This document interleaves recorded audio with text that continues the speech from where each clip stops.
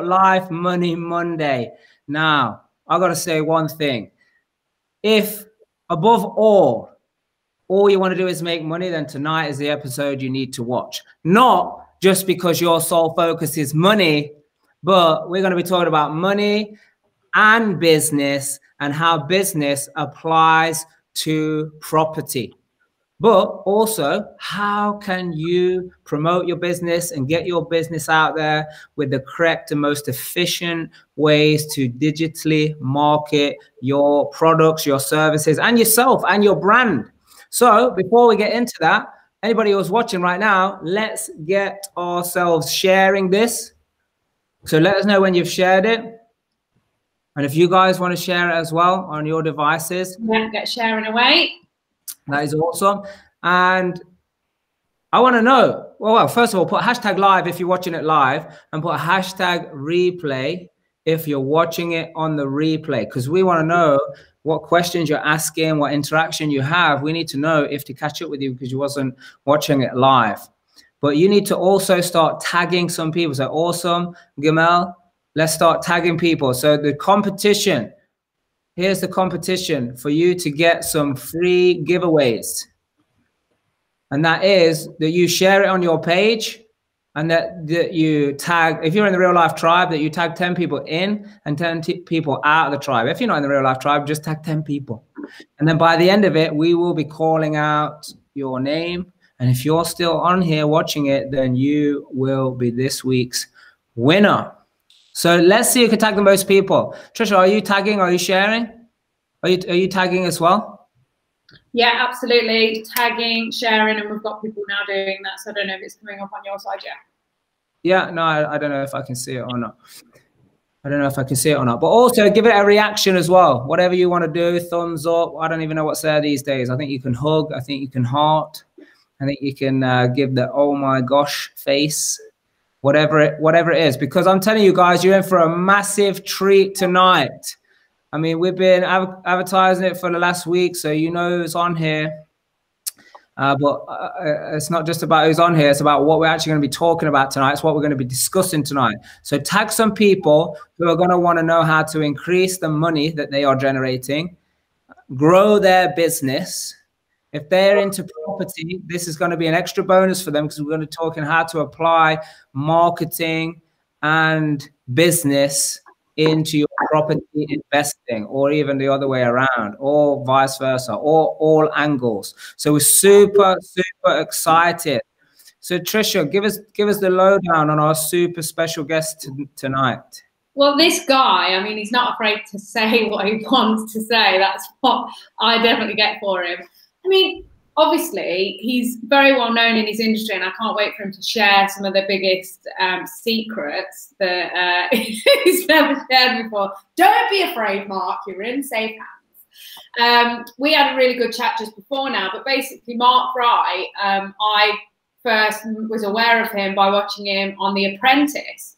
And he actually became the winner of The Apprentice, and many skills in different areas, a natural salesman, natural, awesome personality, and fantastic business. His business is digital marketing, and it has grown exponentially in a very quick amount of time. And also then I went to an event, it was last year, wasn't it, Mark? Yeah. Yeah, honestly, this year's just like gone like this. So last year, which was amazing, and he is obviously famously known as a business partner with himself, Mr. Lord Sugar.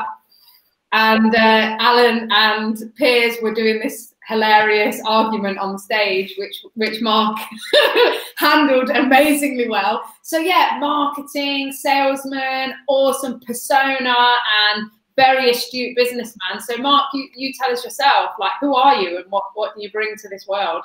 Well, what an introduction. Trisha and Mark, thank you so much for having me. It's amazing to see your setup here and then the great network that you've built. Well, you've done most of my introduction for me. My name is Mark Wright, but not like the guy from The Only Way is Essex. I'm the other Mark Wright, but I'm much richer. So, you know, I'm not as handsome, but I was twice as rich, and I know which one I'd prefer. in life. That's all I'll say about that. But yeah, as you can tell from my voice, I'm from the place on the map right to your left shoulder. I think it is Australia, as you can see there on the map. And I came over to the UK here in 2012. And I was, like most Australians, just backpacking around Europe, and I ran out of money and needed a job as I did. I had 170 pounds in my bank account, got here to the UK. I door knocked businesses for a week until I got a job in digital advertising, being a cold caller. And I started working at one of the biggest advertising agencies in the UK. Started working there. I really hated the way they treated their staff. I really hated the way they treated their customers. We have a saying in Australia, don't get bitter, get better. So I thought I can do it better. I went to 4 banks, asked them for a bank loan of £25,000, but because I'm not a national citizen, they wouldn't open an account for me.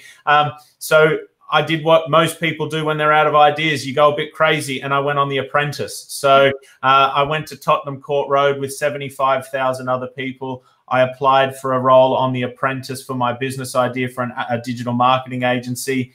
75,000 went to 50,000, 20,000, 10,000, 1,000, down into the final 20 on Series 10 of the Apprentice. I won Series 10 of the Apprentice. I've since become the most successful winner of the show, the first business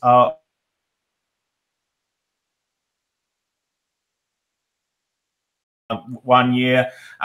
And then that's allowed me to make an income and a living through dividends to be able to invest in other businesses. I own 2 property companies.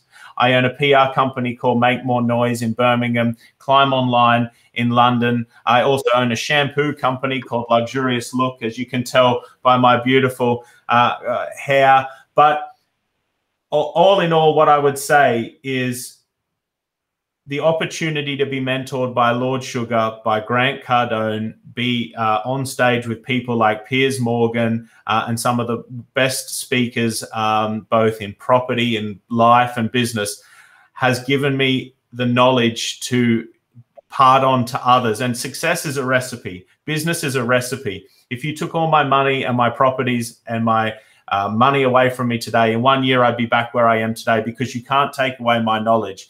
And the one thing everyone should be investing in before you go out there and start a business, before you buy a property, is investing in the right way to do it. If you invest in the correct knowledge, you can never take that back. And once you've got the knowledge, you can make as much money as you want because you've got the recipe. So hopefully tonight we can unpack here through your question, Trisha and Mark, and everyone else's, what I know from this person here, Lord Sugar, and from everyone else I learned, because on the first day, Lord Sugar said to me, the best advice he ever gave me was this. He said, you do business for fun and you make property for money. I'll say that again. You do business for fun and you do property to make money.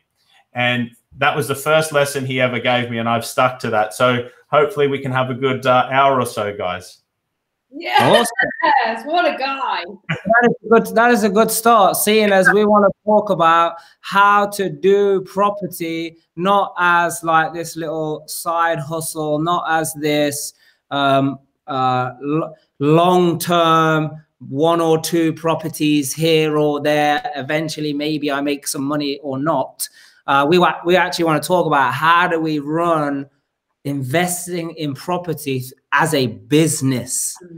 So if that advice is from Lord Sugar himself to do property, to do business for fun and property to make money, well, surely that's got to be the best combination to run property through business, because then we can have fun while we're making money. Well, quite right. Listen, I don't think you can do property as a side hustle. I think you could do it very badly.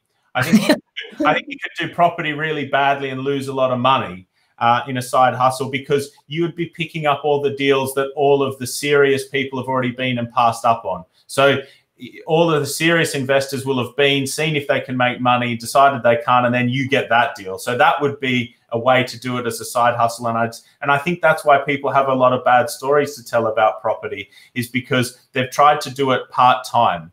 And when you try to do anything part-time, you do it poorly because you're tired, you're not giving it your full attention, and you haven't got the knowledge to go into it properly. So if I was giving advice to anyone, it would be to do a property course, it would be to read property books, get the knowledge first, and then go and do it full time, or just don't do it if you're not going to do it properly.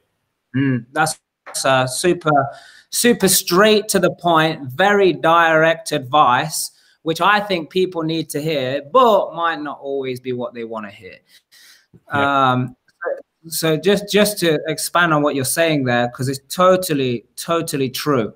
Like most people, they say, hey, I want to get into property because I want to quit my, I mean, I've heard so many different reasons, but the main ones are, I want to quit my job. You know, property is my last shot at making money. I want to make passive income, or something along those lines. Some people, they're just saying, you know, I mean, everyone's, you know, to make money, you got to invest in property, right? You know, and they think that you just make money. And, you know, here's the thing. I was actually in business with a guy years ago, and he spent 20 years in property. And like you said, you know, when you're bitting and bobbing and you're here or there, or maybe even not really astute, and you're just parking money in deals because you don't know how else to do it, you can still make money. Yeah. And that's the problem, because you can do it bad and still make money. Yeah. But the time, the effort, the years, I think, in all fairness, if we calculated the time, the effort, and the pain that people go through, if we divided all the money that is made across the hours, you probably would have been better working at McDonald's.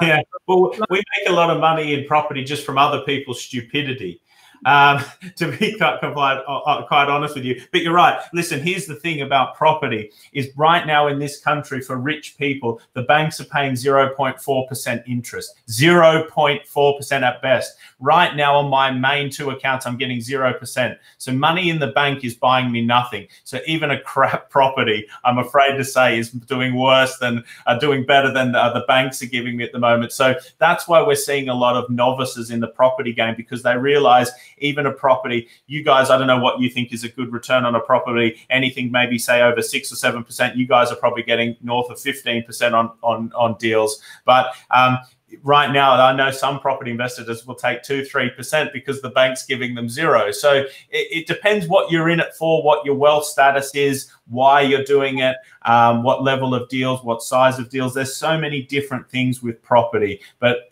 I fully agree with what you're saying. It has to be, if you're really wanting to make serious money and serious lasting impact, it's got to be a full-time job. Absolutely. And here's the beauty of what you just said. What do we expect to get on a deal? I mean, first of all, our end game, and sometimes it takes longer, and sometimes it's done really quick, is our aim is to get infinite return. You know, is to get all the money out. But I was just thinking that when he said it, what kind of return are you guys? Infinite. Yeah.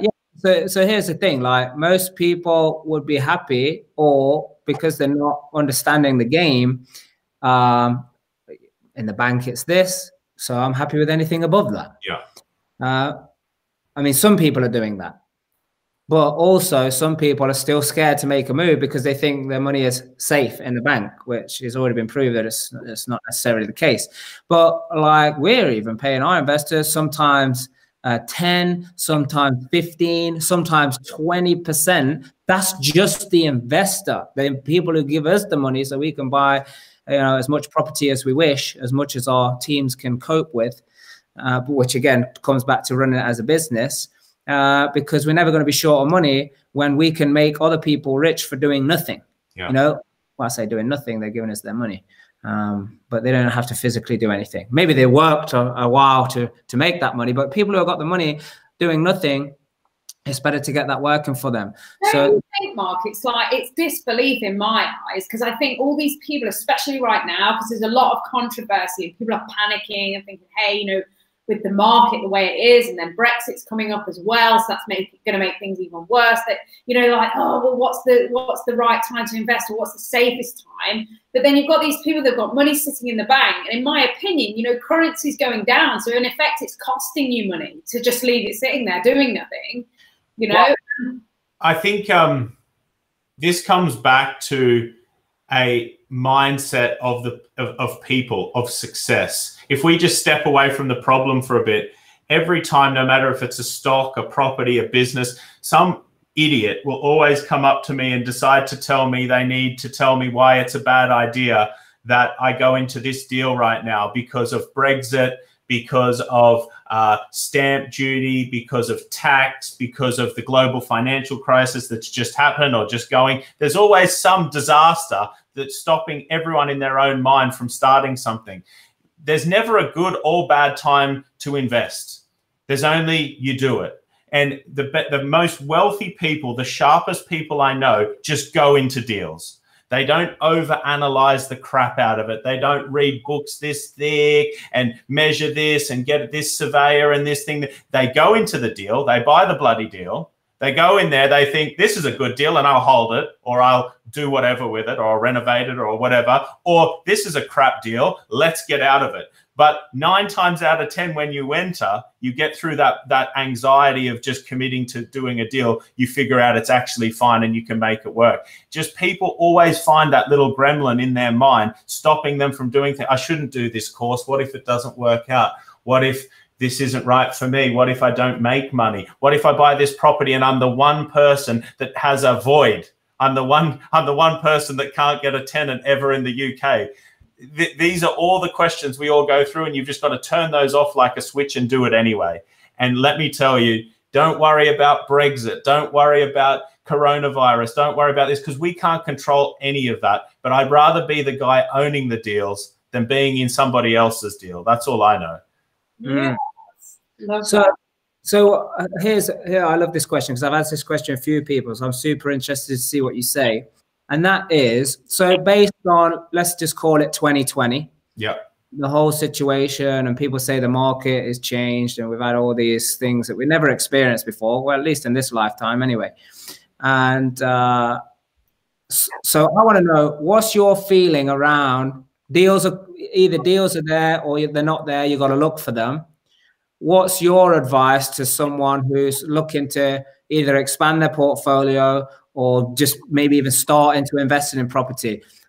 Do they need to be like buying now and moving forward fast, or do they need to wait? I'd be moving forward very fast. I've bought more properties in the last month than I have in 31 years. I don't know if what that tells you. I know that Lord Sugar, who is one of the biggest commercial property landlords in the UK, has bought more properties than ever. All of the successful people I know are buying a lot.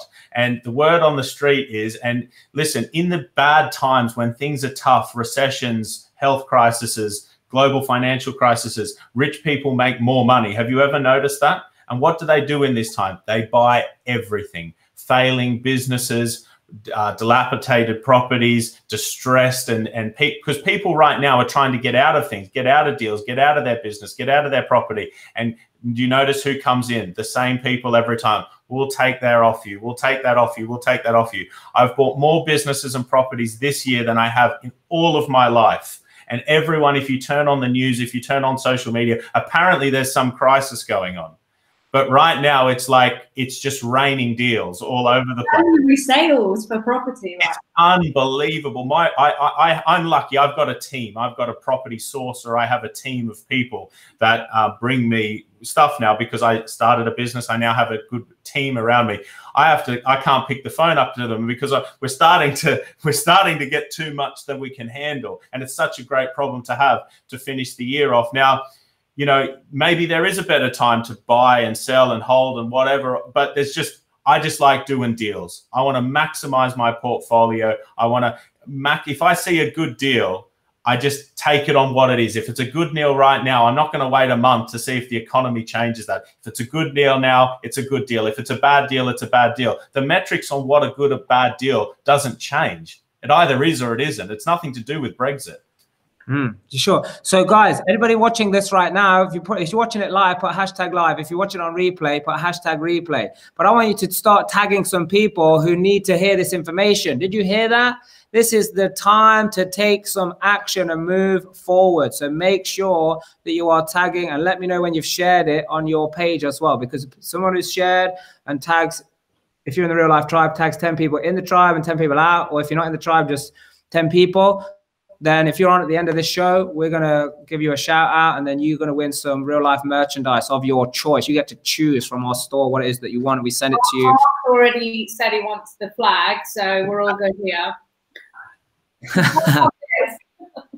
Yeah. So, you know, what's super interesting, we kind of kick this off saying you got to run it as a business if you want to make any money. The thing is, like, why would you be going into it if you didn't want to make any additional money or add? I mean, I suppose there's one other reason, that you purely only just wanted to maybe set one property up to give to, you know, some kind of charity or something like that.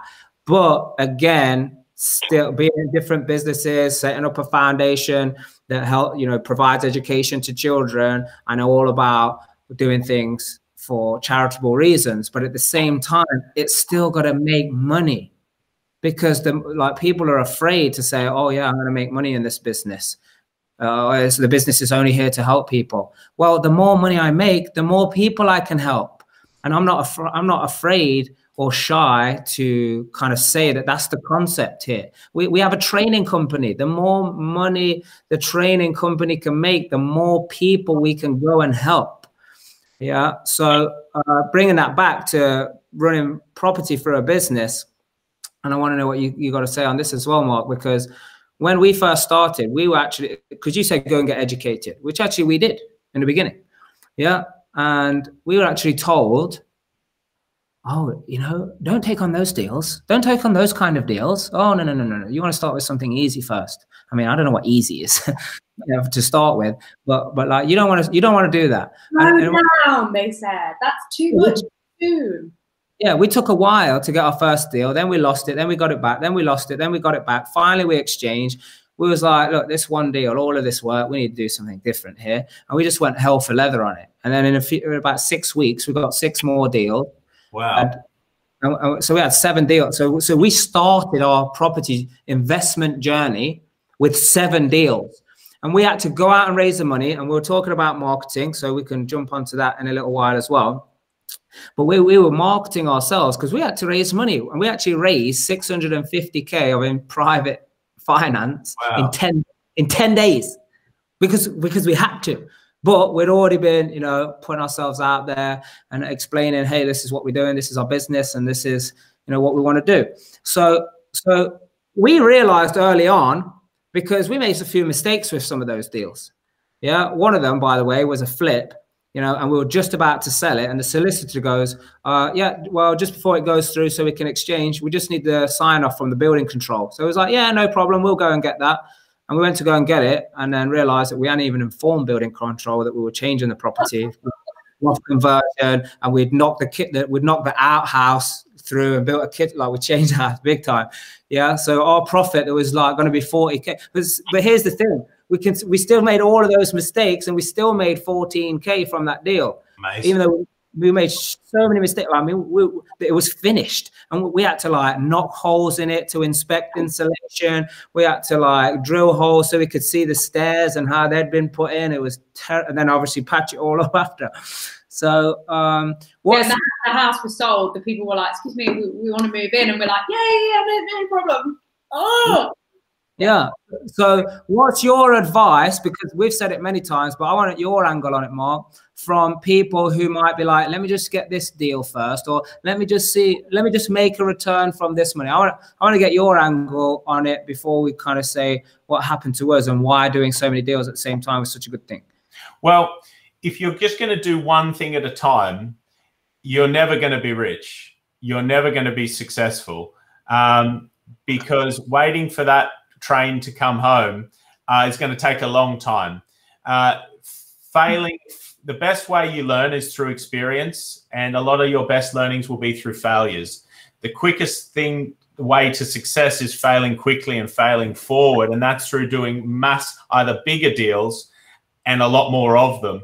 And let me tell you this, when I first started doing smaller deals and now I do much bigger deals, there's no difference. There is no difference. The paperwork is literally the same. The amount of calls to the solicitors is the same. The amount of visits to the site is the same. So all that's changing is I'm making more money. And there's no difference going broke from a £10 million deal than 100 million. You're going broke anyway. So if you're going to go rich, you might as well go rich in the other direction. Do you know what I'm saying? Because they can only strike me off at the bankruptcy court once, and it doesn't matter how much I take with it. I'm going to take a lot with me if I go. So I might as well go big and or go home. And that, I learned that quite early on, is when I was doing really small buy-to-lets, the amount of paperwork was horrendous. And I was like, this is so admin heavy and so time. Not worth it for 300 quid a month. Yeah. Now, oh, wow. And I'm getting 112 quid. And if the toaster breaks, I'm break even for the month. So I might as well go and do big deals if I'm going to do this at all. And that would be my advice to anyone is once you go the knowledge, just go big and go frequently, because it's the same as playing small. It really is. I've tried all of that. And it's just your own mindset, thinking about, hedging risk, but you actually become, you're actually a bigger risk by playing that small, because there's more likely in a grunter that something's going to go wrong, and you're going to end up, I've just had 5 deals fall through, more deals than Plumber ever makes in their life. I've had 4 through because of these EWS1 certificates for the cladding regulations of buildings over 18 meters. Don't get me started about it. But that's why you've got to have so many deals on the go at any one time, because you can have 4 or 5 fall through from one regulation change. And it's really important to be, keep so much on the go. And if 7 come through like they did for you guys or whatever, I mean, I've made my best decisions and my best strides forward in life and business from biting off more than I can chew, going into deals I couldn't afford. I've always found a way. Hiring someone I couldn't afford, getting a flat I couldn't afford. Then I found a way to live the life I've wanted to live. And it goes back to setting goals in life. You should always set them so high, because you will find a way to achieve them. The worst you could try and do is start doing things that you think are obtainable. Sure. I love that, because we always say that it's just all the people that we work with in the coaching, the training, and they're just like, oh yeah, some are a little bit tentative when they begin, because again, like you were saying, they don't really know how much is involved until they get going. And then it's more the anticipation, it's like the fear of that. And then when you get going, we're like, look, you've got to look at it like this way. So we went to over 100 units in a really short space of time. And the good thing about that was that worst case scenario, something drastically bad happened and 50 of those units were void. We've still got 50 cash flowing units, which means that we're not even at a break-even stage. At least we're in profit. Yeah. There's a housing shortage in this country, and to have 50, there wouldn't be 50 shortages of houses in this places void in this whole place, in the whole country. People are stressing out at the minute, like, oh, there's not enough demand and all of this. That is such crap. It's like, at the moment, more than ever, the lack of development that's been happening over the last 5 to 10 years, the statistics are there. We haven't been developing because of all the problems and cautious attitudes that have been happening in England and beyond. So in that respect, it's like, yeah, like you're saying, just let's go, let's buy more, let's do it quicker, let's invest more, let's take on more. But definitely everything you're saying, I 1000% agree with. Our ethos, but you've got to do it right. You've got to get the right education and mentality to handle it. Because yeah, you could go, but if you've no idea what you're doing, then yeah, you are going to potentially create a mess. Yeah, and having good people around you and good systems, good tools. And that's why it comes back to education and coaching. At the start, if you've got the right tools and the right people around you, there's no amount of deals that's too many. Because I know I've got the right team around me, and we can get 7 deals come in, we can get 100 deals come in. The system works the same. It's the system. The paperwork is the paperwork. So if you're stressed from deal overload or the size overload, you haven't had the right training. You need to get some coaching.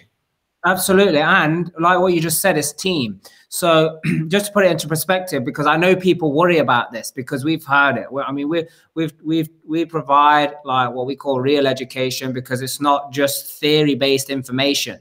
At the end of the day, we follow the principle that, information is not your education.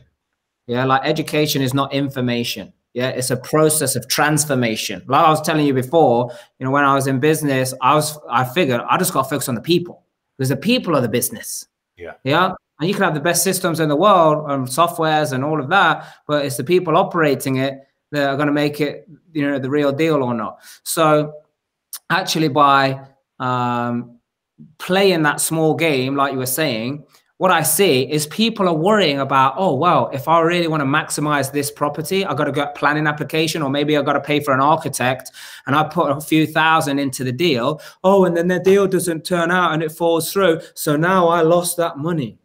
Like that's defense. You know, like the good thing about how, because I think the most deals, like in the first, let's say 2.5 years, I think the most deals that we had on was about 14 at one time. And we never ran that many deals. Yeah. And we made mistakes, and we had investors' money that were left in some deals.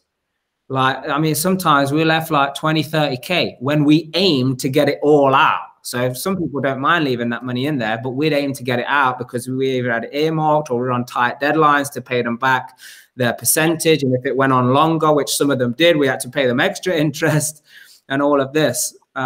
So actually, with the other deals that we had going on and the money that we made from the other deals, we were able to like pay for all of those other mistakes or all the other shortfalls on the other deals. And that's what like we are trying to get across. And I know what you're saying here as well. It's like, if you don't have all of these deals, if you got just one and it goes wrong, then that's no good. It's like just having one girlfriend. You can't, no, that's only kidding. That's a joke. You need many. You need many to go.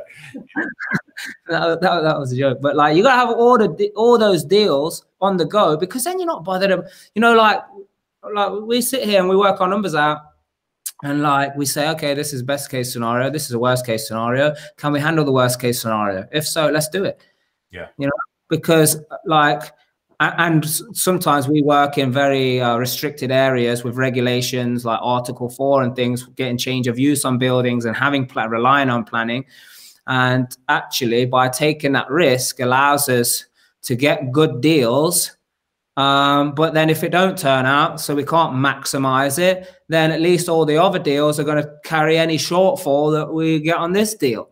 Yeah. You know? And also, don't look to make all your money on the first deal. On your first job you ever do. It hasn't got to be your multi-million-pound job. Everything in life, business, property, whatever, takes time. You've got to craft you build, you know, the team I've got today has taken me 7 years to build it. You know, I've been through mortgage brokers that are dickheads, and I had to fire all of them up into the one I've got now. My property source is the best one I've got today, and then I've been through 3 or 4 to get to him. And there's every single person in my team is a product of experience, trying different things, going through different deals, going through different problems. And now I've got a team that can take me into the biggest deals I want to do. So experience is so important, and building up the right team about you, and just taking a longer term view. If you're getting into anything to make money fast, to get rich quick, you're doing it for the wrong reasons. And therefore you shouldn't do it. If you get into something to make money in the long term, to give yourself a career, to give yourself a better future, a better life, then you should do it. But doing anything to do it quickly is, you know, we live in this Facebook, which I know we're on, this Instagram world where everything looks like a big pile of money. Everyone's smoking hot. You can have a Lamborghini, you can have everything tomorrow and everything be perfect. And it just doesn't work like that. It really doesn't. You've got to put the graft in no matter what your business is. And you'll get there if you hang in there long enough. And you know, because sometimes people ask us, because they'll see results like, you know, the results that we got. I mean, it happened pretty quickly, right? You know, it was the first 18 months, 4.5 million we built. And then within about 2.5 years, it was over 8 million. And it's like, then they've seen some people who are part of Real Life Tribe and the community. They done it quicker than it, like 4 million in just over a year. It was like 14 months or something. And then people start, oh, how quickly can I do it? Yeah, but how quickly is it going to work for me? And as much as maybe my ego wants to say, yeah, come on, let's do it, the reality is, and what I tell everybody, is it takes as long as it takes. But there's one thing that does make a difference. And it really shows, I don't, because I'm seeing it with you here, the way you speak. And one thing I've seen is the speed upon which people will implement or bring something to fruition is their level of resistance. Resistance is like a brake, and a high resistance, like this skepticism, this dipping the toe in because the resistance, their progress is slow, if any. But the people with low resistance, like you say, let's just go in, let's get into the deal, and let's do as many deals as we can. Not stupid, not blind, not just like, willy-nilly, like, oh yeah, let's just do any kind of deal that we want to do. But like, once we get in the deal, no, there is no there's no holding back. There's no resistance. Do you know what I mean? Definitely. I think also a lot of the richest people I know are the stupidest. This sounds crazy, but it's true, because they can almost they don't have a brain to switch off. Really, my best friend, he's an engineer. He's like the smartest guy I've ever met. He owns no properties. He's done, I'd say, 35 courses. He's read every book about property, but every time he finds this, and the deck's off by this much, and the roof might come down in 7 years. And then he just talks himself out of every deal, every business, everything, because he's too smart for his own good. And there's almost like turning off your own mind for a little bit. If you've got the right tools and it feels good, go and do it. Get some deals, man. It's not that hard. If I can do it, anyone can do it. And it's just switching off your own mind. And that can be for any area of business and property. But it's just going in. The best way to learn after you've got that initial knowledge is through experience. You've got to get runs on the board. And that's what's terrible about the education system. And I don't have any bones about it. In the next 10 years, I know it's not going to be me by myself. There's many people on board with this. I want to replace the education system. I don't want to fix it. It's unfixable in my eyes. I want to replace it, because what you've just said is bang on while so many people are struggling. Because when I was at school, if someone was more intelligent than me, I was made to feel bad.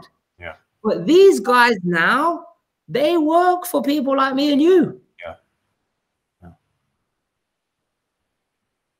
I think he's frozen. Did he freeze? Look, he's pulling a great face, but he's frozen.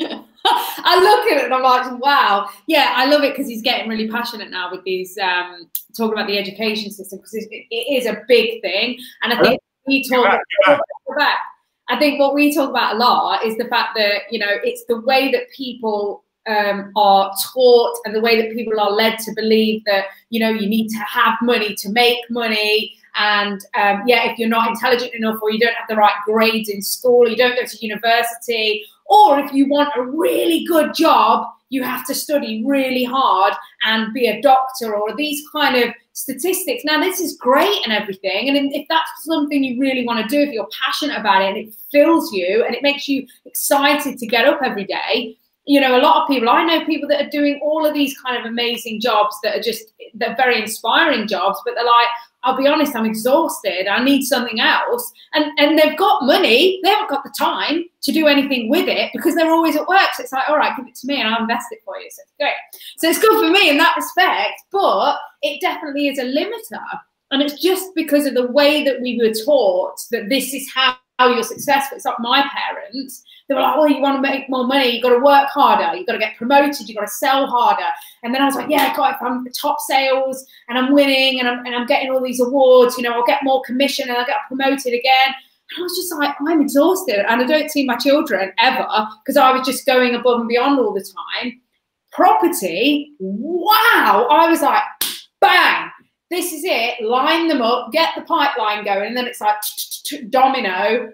And life change, miracle happens, not blue skies, actual real life creation in a very short amount of time. I think also what we're lacking in society in general, but particularly in the educational system, is financial understanding.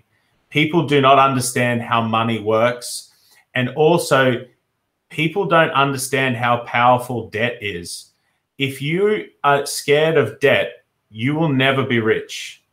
I'm going to say that again. If you are scared of debt, you're never going to be rich. Wait one second. I want you to say it one more time.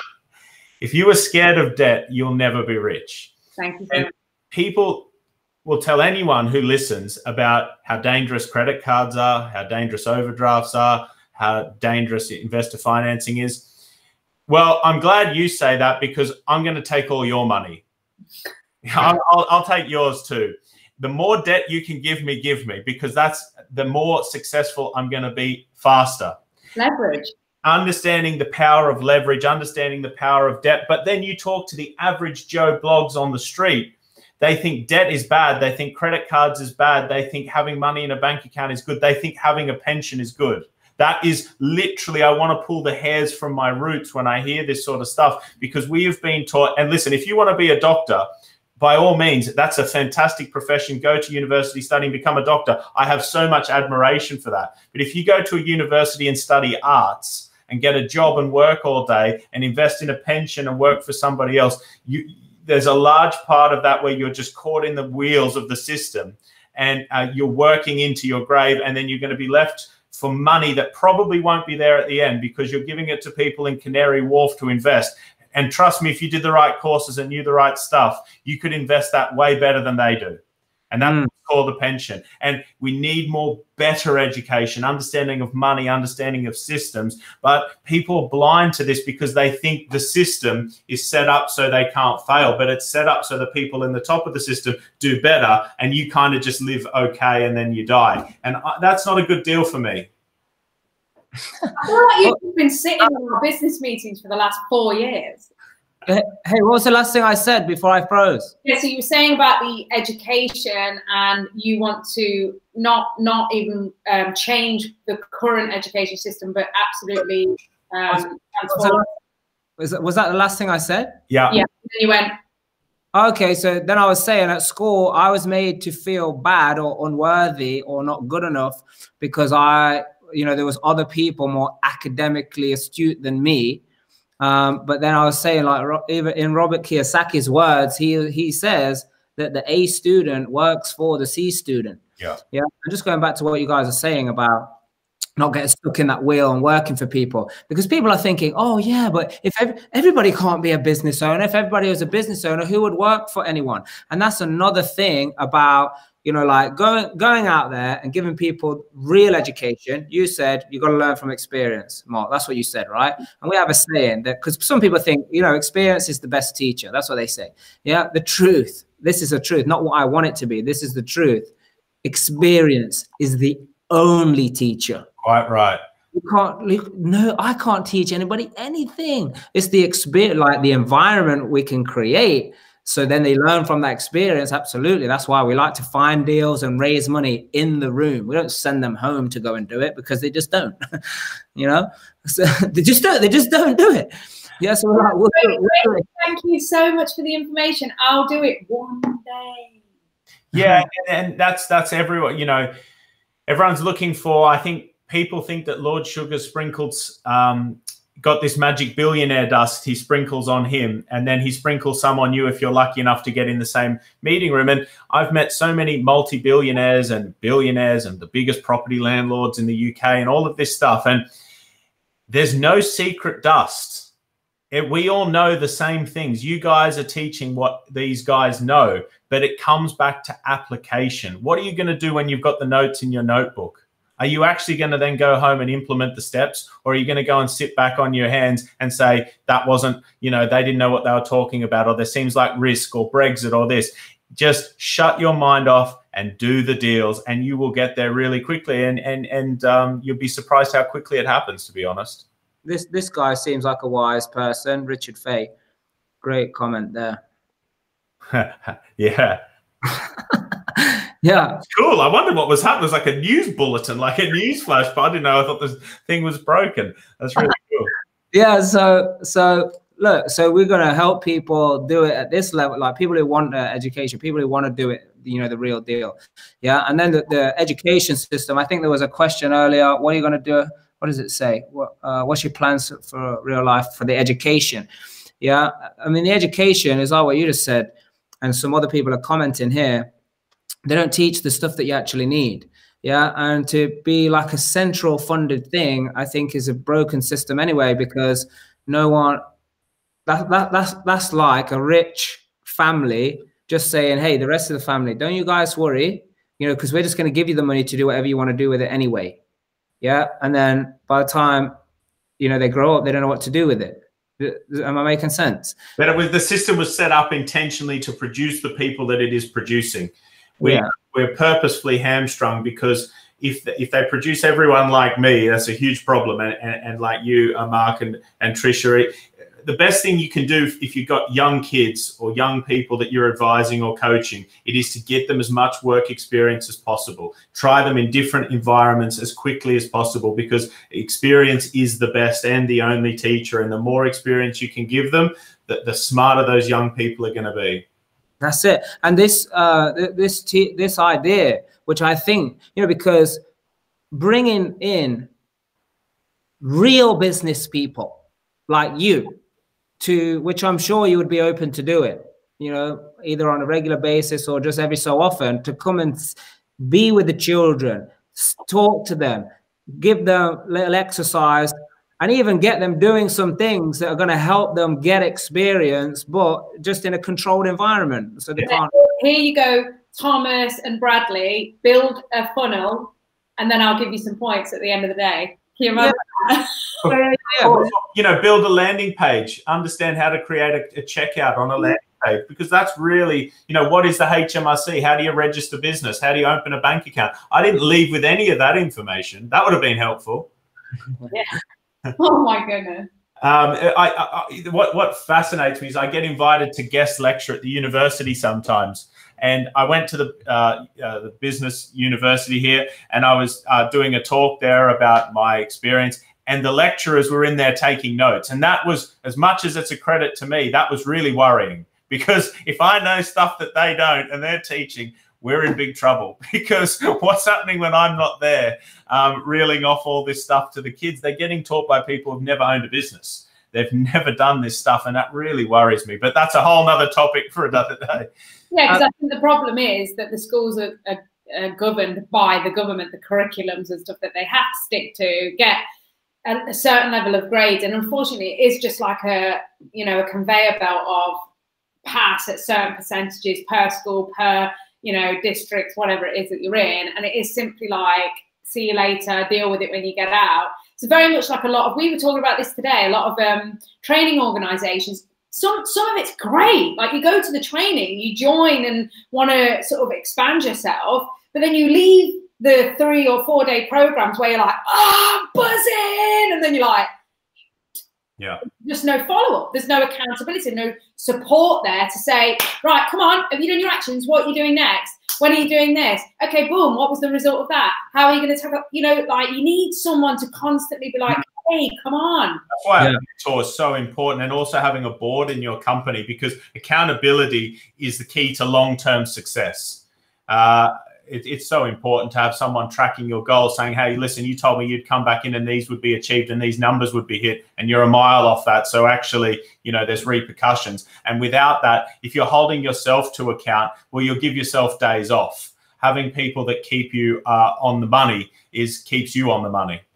That is like music to my ears, because let's face it, there are so many people that want to go into business and do go into business, property being one of them, because they think they want to be a business owner or work for themselves. But let's face it, they do it because they don't want to be accountable to someone else, which is the worst reason to wanting to go into business yourself. We're all accountable. Let me tell you, we're either accountable to the bank, your partner, everyone's got a boss, even when you think you don't have a boss. And let me tell you that, and you want to be accountable. That's why you create boards when you are your own boss, because when you don't have anyone to speak to, that's when mediocrity starts knocking.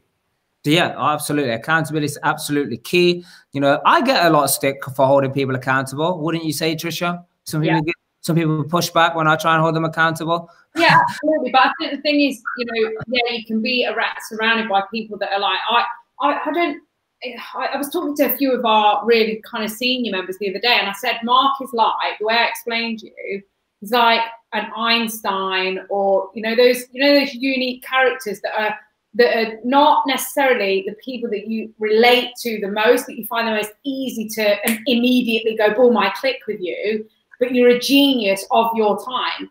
Like, that's the way that he is. So it's like initially you might be like, whoa, that's a bit strong, because he's so direct with his feedback. But when you get to know him, you spend a bit more time, especially when you're at a training program. Initially, you might be like, but then you're like, wow, this. Are you speaking for yourself? Are you speaking for yourself? What I'm saying is, right, because people are like, oh my goodness, at first, and then they're like, this guy, one, knows his stuff, and two, really wants to help me. So that's what I mean about the people that are the biggest game changers in this kind of history in the last few centuries are like your Einsteins and your Churchills and your what's the book? The name is just totally fell out of my head. You know, if you think of it, because we've got to go into 5 minutes of fast questions now. So we're going to fire some questions at you, Mark. So here's some questions. So I'll put them on the screen, but I'll read them out to you. So you said that you bought a lot of property in the past month. What areas are they concentrated in? They're all in Essex and Kent. Properties that I've bought in the last sort of month have been in Essex and Kent. Majority, as I've just got the new sign here for the ones, look at this, Southend-on-Sea. All of the boards here now, so Southend-on-Sea, Essex, etc. So yeah, that's the areas I'm having the most success in right now. Awesome. And then we got this one. So what strategy and where is the housing market going? This guy in his photos in incredible shape. Oh my God. I couldn't concentrate looking at your body, young man. So what's the strategy and where is the housing market? Okay. Listen, I don't know what's going to happen with offices right now. And if I was Lord Sugar, you know, the second biggest commercial landlord in the UK right now, I'd probably be pretty stressed, because looking out my window here and all the big office blocks, all the lights are already off. And this time a year ago, they were all on at this time. So that's telling me they're empty. Big companies have realized they don't need the size of offices that they needed. They could do rotations, they could have meeting rooms, they could have offsites and let people rota through working at home, meaning that we'll probably see these offices converted into residential. If I come into London where I work every day, it's dead right now. Pret's empty. All the buildings are empty. I go out to the suburbs where I live in Essex, it's packed. The high street is packed. The supermarkets are packed. So what we're going to see is the residential have to come into the cities and convert either offices into part residential or smaller offices if it's going to remain competitive. That's where what I see happening in the short to medium term. Yes, commercial to residential. That's what's awesome. going to happen. So before we go to the next question, Trisha, we ask the team who has won this week. So guys, you got to be sharing it on your timeline. You got to tag 10 people in the tribe, 10 people out of the tribe, or if you're not in the tribe, just tag 10 people, and you could be up for winning some real life merchandise. Here's your next question, Mark. So he said, so Richard is saying, I remember you winning the Apprentice. I thought you would win. So what was your favorite task that you did? Well, I think the best thing about the Apprentice was all the different tasks. It taught you so quickly that you could do anything really quickly. You could learn a new business so fast. We'd do candles one day, we'd do something the next day. For me, we did a farm show where I sold 11 hot tubs, 8 of which I sold to one guy. It was my favorite task that I did, and I loved it. I can remember that. Yeah, that was totally cool. Oh, funny enough, we actually have someone. He actually came on board with us because he wanted to invest in property, but he started a hot tub business. Yeah. Well, it must be a good business. If you need a salesman, I'm available. By the way, this kid is 19 years old. He's totally killing it. That's all. He's earning like 4 times more than he was when he was in his job, and this is in the space of like a few months, like 4 or 5 months. He's already created his financial freedom for himself in like a few months since joining real life. I love that. See? So awesome. Is this another question here, or is this just? I think this might just be a comment. Good. So I had a question in addition. So, you know, you talk about commercial, especially if they got commercial tenants in there right now, then it's going to be a tough time. So have you thought, or are you like anybody in your circle, your mentors, or people that you're associated with, are they looking at any deals where of like snapping up all of these commercial buildings and turning them into some kind of residential complex or something? Well, all the big commercial guys I know are snapping up all of the people who are bit anxious, they're snapping up their commercial because they believe it will come back. Now, Lord Sugar and I have had very robust debates because my portfolio is in residential, his portfolio is in commercial, and we've always debated what is more powerful robustly. And a lot of swear words in between, but I think he would be much more open now to converting. I've already seen it done where they're converting some of those smaller commercial holds into residential. And just to touch on one thing that Tricia said, which is a very unpopular thing to say, but I'm going to say it anyway. All the successful people I know, I'm trying to think of any of them and I can't. None of them are nice people. They're ruthless. They're so tough. And the best mentors and coaches I've ever had, I've never liked them so much as people, but I've learned so much for them and they've changed my life. The harder on me they've been, the more money I've made, the more successful I've become. And you don't want people that are going to tell you what you want to hear. You don't want people to walk away and say, gee, he was a nice bloke, she was a nice lady. You want to walk away and get results. And there's not enough tough love anymore. We live in this world where you can't say anything, you can't do anything, you can't tell people, otherwise they take you to the works tribunal because they were offended. Listen, some people need to know what you're telling them, and don't apologize for telling people what they need to hear, because really successful people say it how it is. Sounds like a world I want to live. Where was the first deal and what was it? My first deal was in South Woodford in East London. Is this my property deal? Are we talking about property?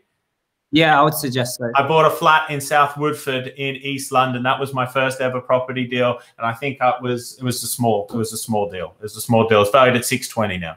And I had a question. Hold on. Wait. Because seeing as you mentioned it, well, what was the first deal then, if it wasn't property? The first deal my first deal I ever did, I tried to buy it fell through. I still talk about it as a deal. I bought a restaurant for 30 grand.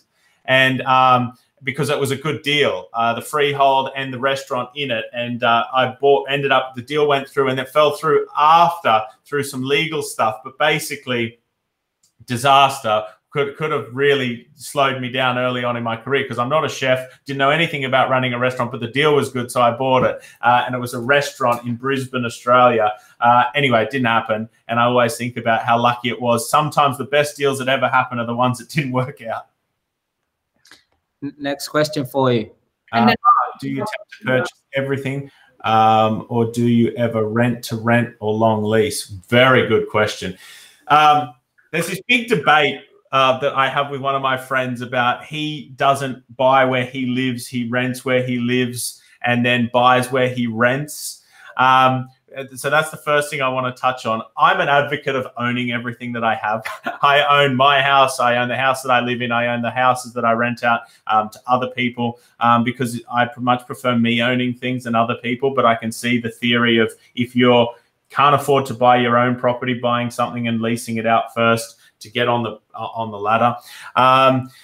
But yeah, I tend to purchase everything that I do. So rent to rent and long lease I've never done. And it's not for me, because I just stick to what I know.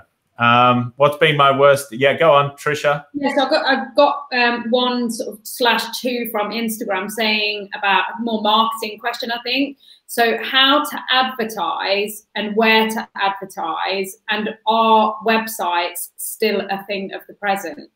Okay, so shall I answer Harvey's first? What's the worst deal I've ever been in? So first, I bought a website business, which didn't work very well. Lost a lot of money in that deal. And what I've quickly learned with any business opportunity that I've bought into, currently I own 5 limited company businesses, trading companies. When you invest in a business, don't look so much at the business, look at the person you're investing with. If you're going to go into business with someone, you want to know that they know their stuff. Anytime that I've gone into a business and it's been successful, it's because the person I've partnered with and given the money to in the deal knows their stuff. They have a good business plan, they've got a good work ethic, and you can trust them. Every time I've gone into a business that hasn't worked, it's because the managing director in place doesn't know their sector or they're untrustworthy. Sorry, Tricia, could you repeat that question one more time for me? Yeah, so they basically asked kind of 2 things: how to advertise and where to advertise, And also, are websites still a thing of the present? Yeah, well, I think what we've just seen is websites are probably not only the thing of the present, they're the thing of the past, the present, and the future. And if you don't believe in the power of the website, I don't know if you're going to have a business in 12 months. Because if you look at the companies like TM Lewin, House of Frasers, all of these old companies that said we always done it this way, this is how it's always been done, and now they're in the bankruptcy court. That's because they didn't embrace the power of a website. They didn't empower social media. They didn't understand influencers, and now they don't exist anymore. And companies who have done that well are now the companies we look to like the leaders, because think of the best websites we use every day. Amazon, all of these sorts of things have grown more and more this year. So if that answers you, you have to have a website. I don't understand I don't know of one business that doesn't need a website. I cannot think of one. We asked this question before we went live, or we was talking about the subject came up, and I asked the question. I was like, tell me a business that is not an online sales and marketing company. Name one. Because if there is one, or if there was one, there's not going to be I'm pretty sure it's not around anymore. But that's our duty as entrepreneurs, no matter what business we're in, regardless of the website, is we're all in PR, we're all in marketing, we're all online. If you've got a lack of sales or a lack of deals right now, it's because no one knows you. You've got a PR problem. If you want to get more deals, you want to get more recognized, you need to write a book. You need to go on a podcast. You need to speak on stage. The more people who know of you and like you can buy from you. That's simple. That's business. Absolutely. I think that's why, having real life, on the stage at the next GrowthCon, talking about property and training events around property is just, the best decision in the world, because it's just adding so much value, isn't it, Mark? Yeah, exactly. So let me read this question because it's kind of don't fit on there. So what yield do you average across your portfolio? How come you've chosen to invest down south when a lot of investors invest in the Midlands and Wales? Very interesting. I'm glad you invest in London. That's a good question. Really good question. And this is something we threw around a lot when we started our portfolio. And it's really simple answers. The first thing, if something ever goes super wrong with our portfolio, we're 35 minutes drive from every single one of our properties, not 3 hours drive from a property. We can go in and do checks. We can go in and fix things, do maintenance. So first of all, location, because I'm located here, so it makes it easier. Now, I understand you don't need to have that in property. Two, I'm very in the fortunate position where I've now got enough money to do bigger deals, and I want to make more money. Where are the bigger deals? In the Southeast. The bigger deals are here right now, so I'm doing bigger deals, and it's easy to do bigger deals with higher yields, and also the longer term growth. The capital value grows more in the Southeast over time. Okay, maybe you can say it grows 100% over, I don't know, 10 years in Wales, but I'm going to be buying a property there for 200K and selling it for 400K in 10 years. 200K don't interest me. I want millions of pounds, not hundreds of thousands of pounds. And it's easier to bet bigger deals that guarantee better returns over a longer period of times in the Southeast. So our experience shows us. Awesome. Good. So I have one more question to ask you that's super, super important. Yes. But before I do, let's announce this week's winner. So the person who fit the criteria, let's see if you're still on here, which I think you may be, but it's Gurmel. So Gurmel, just comment. If you comment right now, before we leave, then you are the winner of this week's Real Life Merchandise prize. So here's a very important question. Yeah, because a few people, they've already left because our mastermind, we have a mastermind for our community that started at 8 o'clock. But this question is super important. So we never, ever, ever want anybody to forget this one thing, Mark, and that is that they need to do the right thing for the right reason. Now, why is that? Why do I do what I want to do? No, so we always say, everybody, like everybody's always, you got to, if you want to win in life, you got to do the right thing for the right reason. Why is that? Because if you start out just wanting money, just chasing money, you will never achieve it. You will never get there. If you just want money, you won't get there. You have to set out for a greater good, a greater purpose. And that can be to build something, that can be to leave something, that can be to help someone. But if you set out to do something that you enjoy doing and that you're good at, and you set out for a purpose bigger than your own, you will then make money. And then at that point, you'll realize that money wasn't the reason why you started in the first place, or that important at all. And it's a pretty powerful lesson, because I can see one lady in the questions here. I wanted to say, she said, ruthless people are not progressing to other dimensions. They're only living in this one, and their goal is their money, blah, blah, blah, blah, blah. Being ruthless has nothing to do with anything about living in this dimension or whatever. That's a key to being success, is being tough and giving people tough love. Money is not important. And also, being tough doesn't mean you cannot be spiritual. I'm very spiritual. I meditate. I've done 3 sessions of ayahuasca. I've done it all. Let me tell you, I've trekked up mountains and done all of that stuff. That doesn't mean I can't run my business and be tough. And that certainly doesn't mean I'm only living in this dimension. That means whenever I'm giving something my attention, it means I give it 100% of what I am to be successful right then. That can be my health, my fitness, my business, my properties. I give everything 100%. And I would argue that being ruthless about my success in all areas of my life gives me more spirituality across all dimensions. Exactly. And that's what this channel is all about. People get hooked from the money and business and property. But at the end of the day, if we're not fulfilled, if we're not connecting with everything that there is, then that fulfillment is not really success. So that is awesome. And I'm glad you talked about that. And yeah, Liliana is very much in touch with that. I think she's just sharing her view, but that's good. So thank you. So that's awesome. And I love to ask that question about doing the right thing for the right reason, because I like to get all these different perspectives. But we have a saying, and I like to hear it from you as well, Mark, just so we got it here. Because what we say is, you got to do the right thing for the right reason, because it's the only way that you're going to discover your true potential. 100%.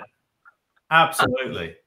Well, thank you so much for being on here. It's been so entertaining. I think we added massive value. You have been here, shared awesome expertise and insight. Give it people on the chin, which is, like you say, not always what they want to hear, but it is what they need to hear. So thank you so much. And thank you, everybody who's been watching. And we'll see you all next time.